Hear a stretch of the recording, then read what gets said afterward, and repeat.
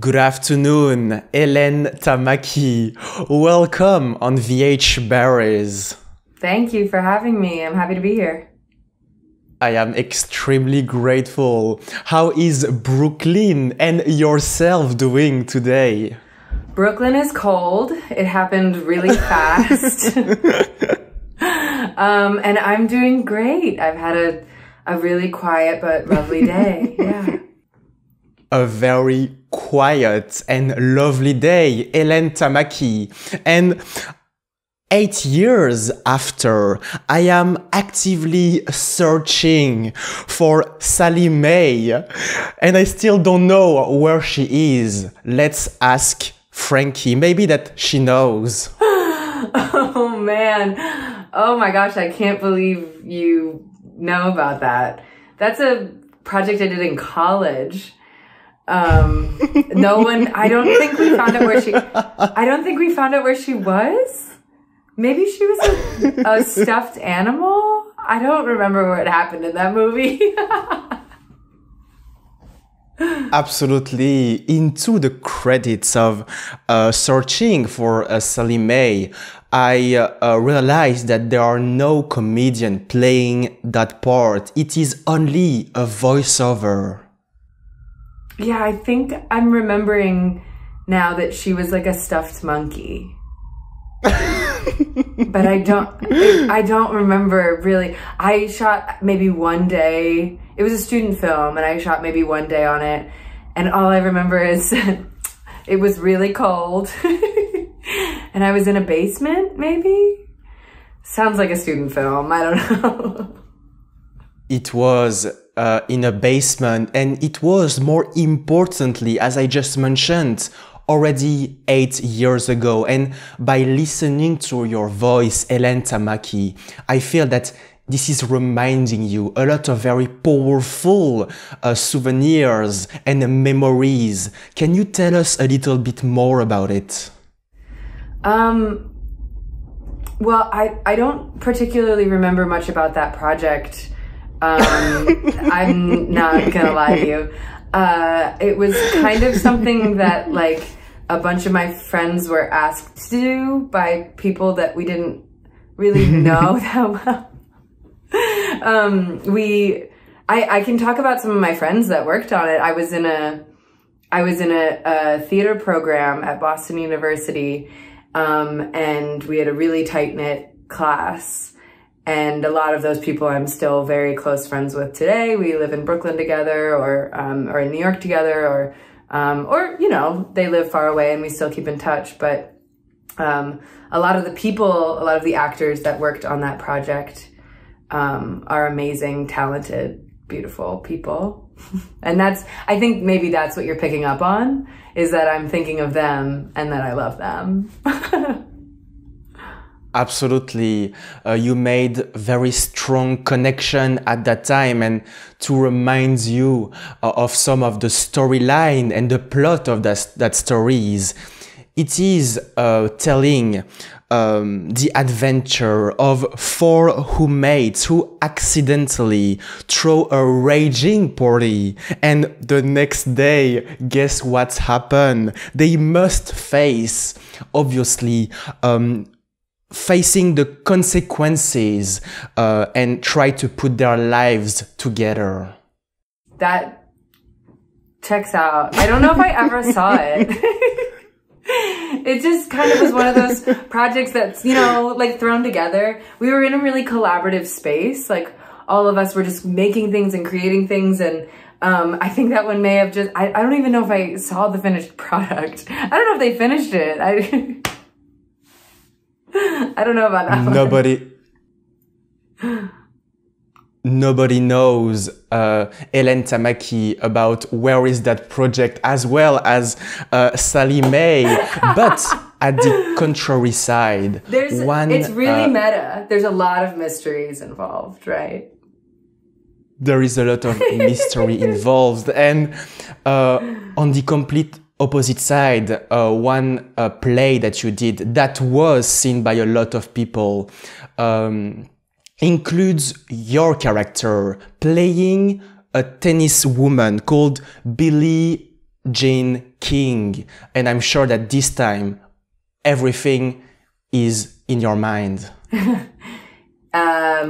I would say so. Yeah, that was one of the most important, powerful, influential acting experiences I've had in my life. I was lucky enough to work with One Year Lease Theater Company, and in their brilliant production of Balls, which was a play about the Battle of the Sexes, which is a famous tennis match between the iconic Billie Jean King and Bobby Riggs.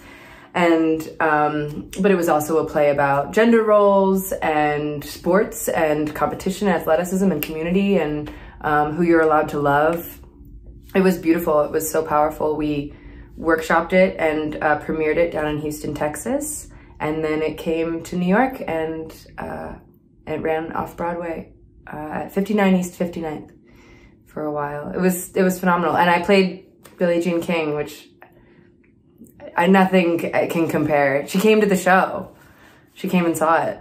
So it was beautiful.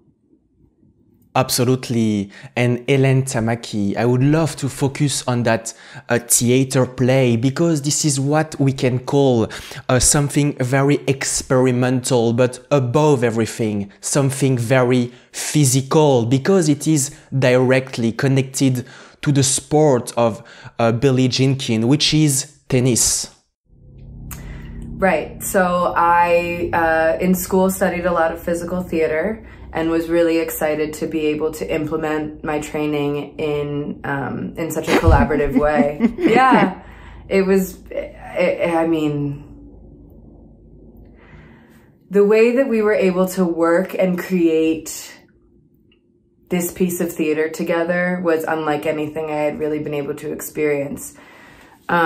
We played the entire tennis match on stage with no balls, which is funny because the play is called Balls, right? But there were no physical tennis balls on the stage in play. There were tennis balls on stage happening in other capacities, but the way that the game was stylized was mostly my scene partner, who played Bobby Riggs, the brilliant Donald Corrin, and I had memorized every single point, every move, every step, every bounce of the actual match, and recreated it on the stage.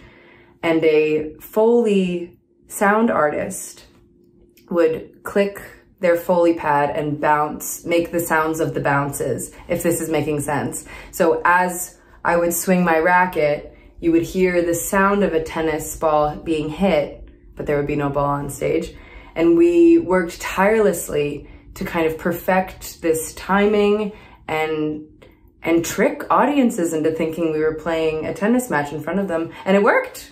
And it was really successful. And I loved it. It was so physical and so fun and very experimental.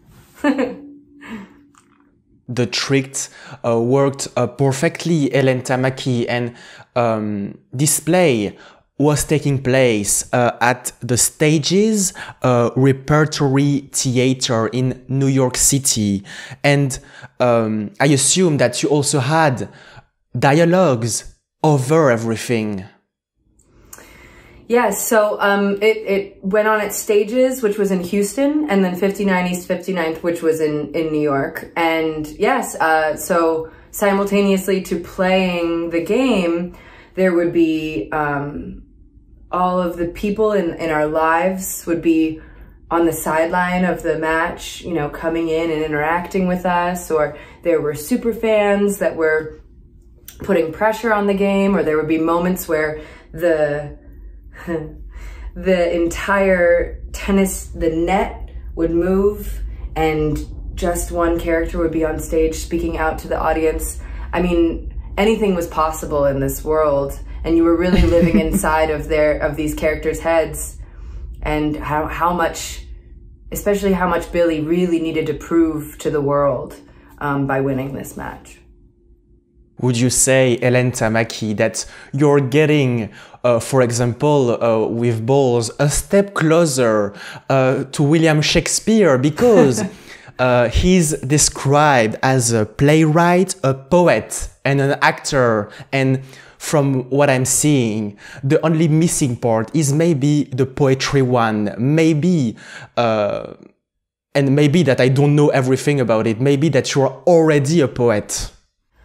I myself am not. I really wish I could write. I think it's such a generative, creative thing to create something that never existed before. But I am someone that says words that other people have already written. But I definitely utilized a lot of tactics that maybe Shakespeare's writing demands in that production.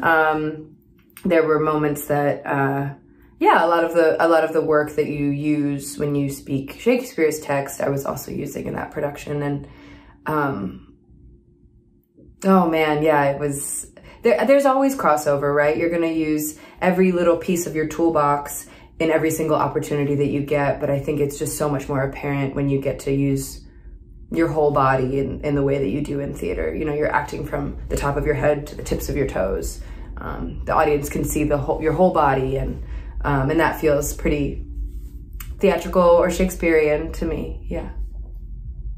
I really like that images from the top of your head to the tip of your toes. And there are actually 8 letters in the name, Sally Mae, exactly like the 8th letter of the word manifest. A manifest is at the same time an adverb, a verb, and a noun. What is your personal meaning of a manifest?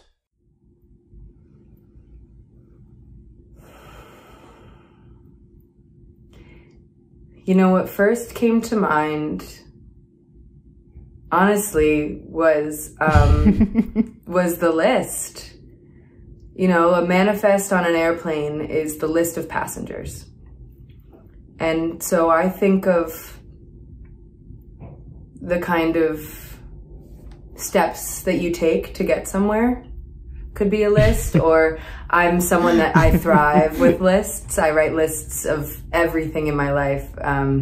Things I want to do, things I want to accomplish, things I have to do, my to-do list, my grocery list.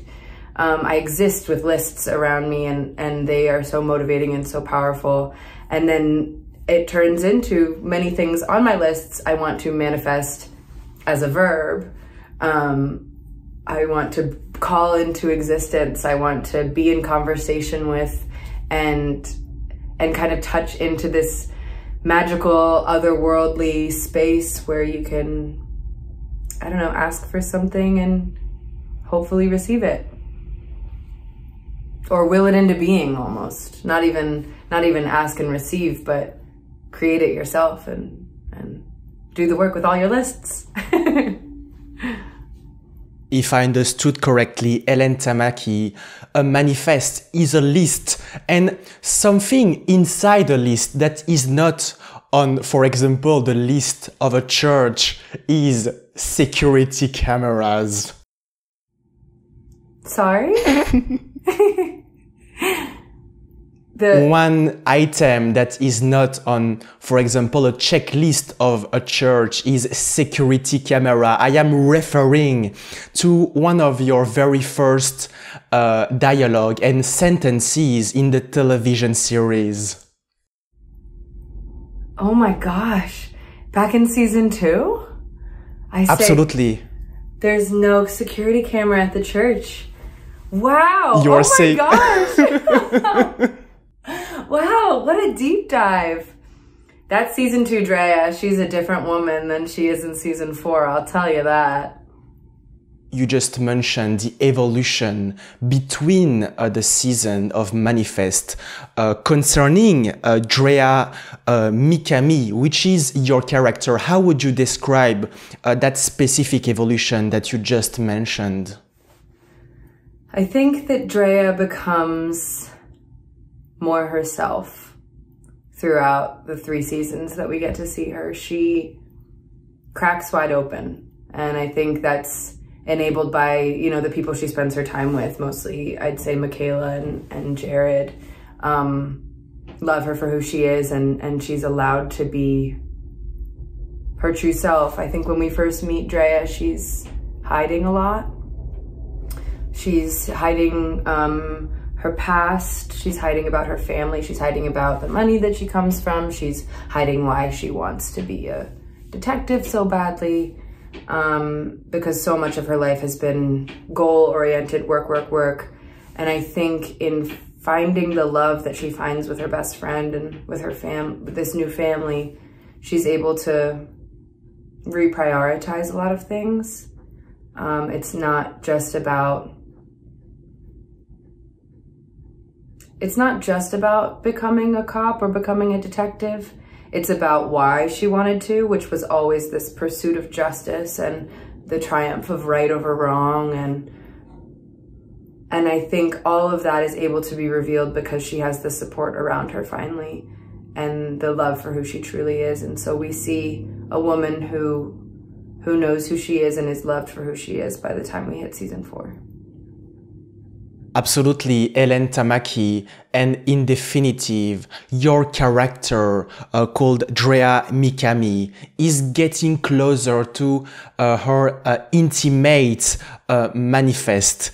And I feel that your journey has been a manifest because you've been traveling abroad, all around the world, to learn and accomplish yourself. And I would love to retrace that journey. Yeah, so I'd say a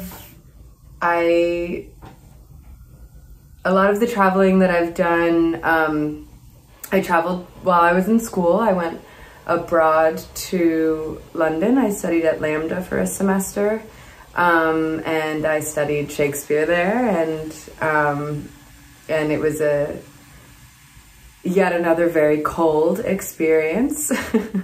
I saw some of the best theater I've ever seen in the world. And then after that, I was able to do a Euro trip. And then after that, I was able to travel all over Europe. It was one of my first times ever being there. I had been once before with my brother, but I wanted to spend some significant time. So I went to Paris, where you're from. I went all over. I was in Germany, I was in Brussels, I was in Spain, I was in, you know, the UK and Czech Republic, and all over. And it was, I think there's a lot of learning that I was able to do in a classroom setting. And there's so much learning I've been able to do living my life internationally as well. And I've had a limited experience doing that, but I think it's so valuable, and I can't wait to do more. You cannot wait to do more. And Hélène Tamaki, are you telling me that extraordinary theater in the middle of the snow or a very cold weather is losing all of his appeal? That would be experimental. That would be, I don't know if I could do that. I mean, no, I could. I'm tough. I'm whiny about the cold, but if it was for the right reasons, I could do some deep snow winter theater for sure. I would just need to be on a beach for the next 6 months after that. Absolutely, to take some very well-deserved vacation. And you just mentioned Hélène Tamaki. 2 different settings. We have on one hand the classroom setting that is very formal and all around the theory, but on the other side there is the living your life setting. What would you say is the most important one and your biggest lesson from both? Well, I'd say now that I'm out of school, well, that's an interesting question. Okay, so what I've learned from both I think what sorry, that's a big question. Like what my biggest lesson from living life is. Oh God. I think my biggest lesson from school, and not even just from theater school, although it was highlighted mostly in theater school, but I learned it, you know, from the moment I started school. I think the biggest thing I learned was about community, and was about collaboration, and about finding the people that you work well with, and we're stronger together than we are apart, and to continue, you know, working and creating with people who have different opinions or thoughts or backgrounds than you. And then I think that has carried over into, so often for me, I feel like set or rehearsal rooms can be school as well, even though they're not graded in the same way, or they don't look like a classroom.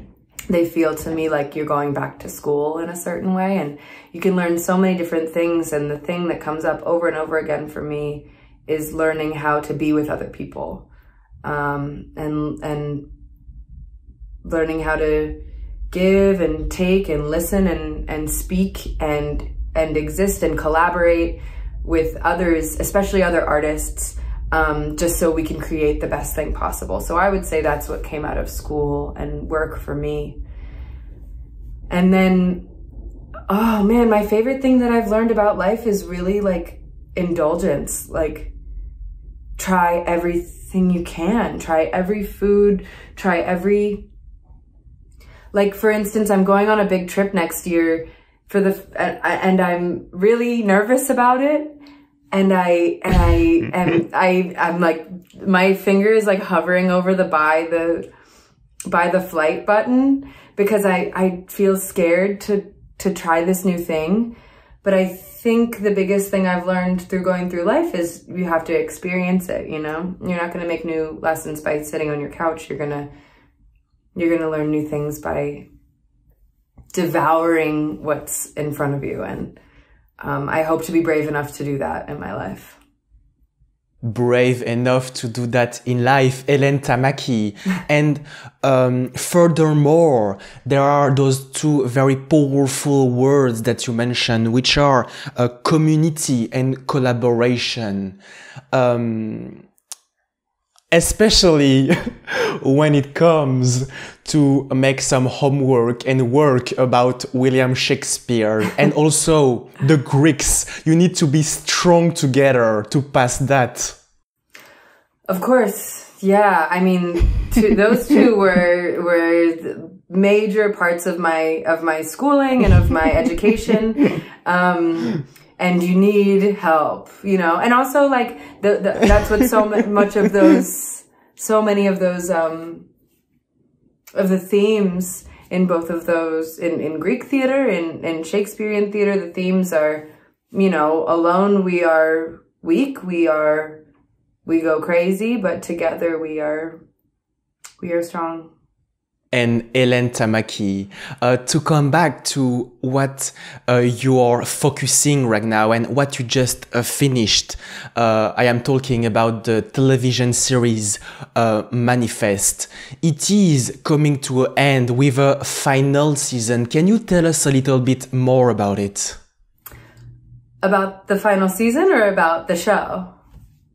About both, because they are connected.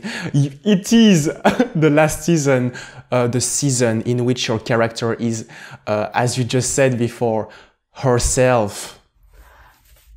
I wish I could tell you more about the final chunk, but my lips have to be sealed about that. There are so many spoilers that could arise that I need to be so careful. I can't be the one.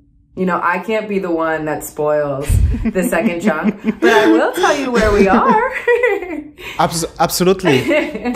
I mean, we've just seen in the first half of the final season, Drea's working for a registry for the passengers of Flight 828. And so these passengers are being treated like second-class citizens. They have to check in with this registry that's keeping tabs on them, that's doing experimental tests on them. And they're unable to work. They're unable to be free people. And Drea is kind of the guy on the inside, leading a double life here, working as an undercover detective for the registry, but obviously with the passenger's best interest in mind. And she is doing what she can for her dear friends and the family of them. But oftentimes her hands are tied because in order to keep her job, she has to keep her head above water at work. So she has a really complicated first half of this season. She's navigating an extremely stressful work-life balance. And thankfully, something that's not bringing any more drama is her dating life. She is seeing another character who we all know as Jared. They have been dear friends for the last 4 years, and they've started seeing each other, no strings attached, so that's not adding any drama to her life. And so I really understand that she just kind of needs somewhere where she can be herself and relax, because she's unable to do that at work. Absolutely. In definitive, there are always a bit of magic in every of those projects. For example, in Manifest, but also on your previous television series, which is called Charmed. Yeah, my friends and I joke a lot that I really have this niche when it comes to television, where I'm a detective on a show about magic or some sort of magical element, but I'm not in on it. I'm always just like, what do you think's going on in this town? And everyone else is like, it's magic. And I'm like, are you sure? You think so?